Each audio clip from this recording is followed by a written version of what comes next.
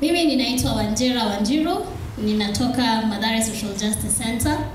Na ninashukuru sana for the process that we have gone through as the cadres graduating today, joining officially the Communist Party of Kenya. As a community organizer, hayo masomo ambayo tumeweza kupitia yamechangia sana for my work at the community level. At the community level, we work with various issues kama tunasema tunapigania mambo ya social justice, issue ya maji, issue ya mauaji ya kiholela, issue ya mashamba, kunyang'anywa mashamba kwa vijana. And now those are issues that we are working within that locality of Mathare, and we can only unite within that locality of Mathare. But the beauty of the Communist Party of Kenya is that we are able to unite at the national level, even as we organize over there in Mathare.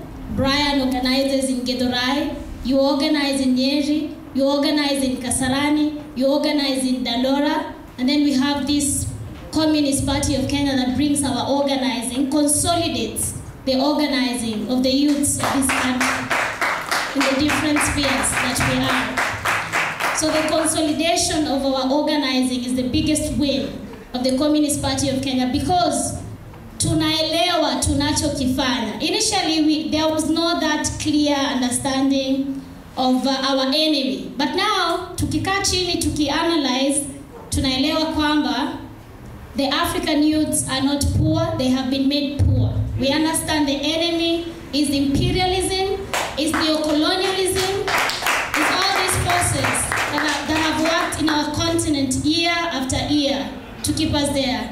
And today we are saying, as people of African descent, as African youths, we are coming to reclaim our power. We are coming to say we shall organize. We are coming to say we are going to emerge victorious, no matter the price that shall be called upon of us. Sindio, tumejitolea mhanga kujiliberate kutoka kwa maisha duni, kutoka kwa siasa duni, kutoka kwa neocolonialism na imperialism that has plagued our country for decades. Thank you, comrades. That we adopt these articles as official party documents, and we are going to vote the yay and nay style. So those in favor of adopting these articles as official party documents, you'd say yay, and then if you disagree, you'd say nay. So those in favor of the motion to conclusively adopt the articles written by our esteemed comrades as official party documents, say yay. Yay. Those against, say nay.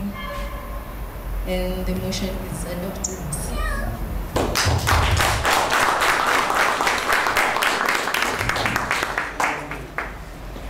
So now we go to the final session of this pass-out parade, the accreditation of Cadre in the inauguration ceremony that will be led by Comrade Buka.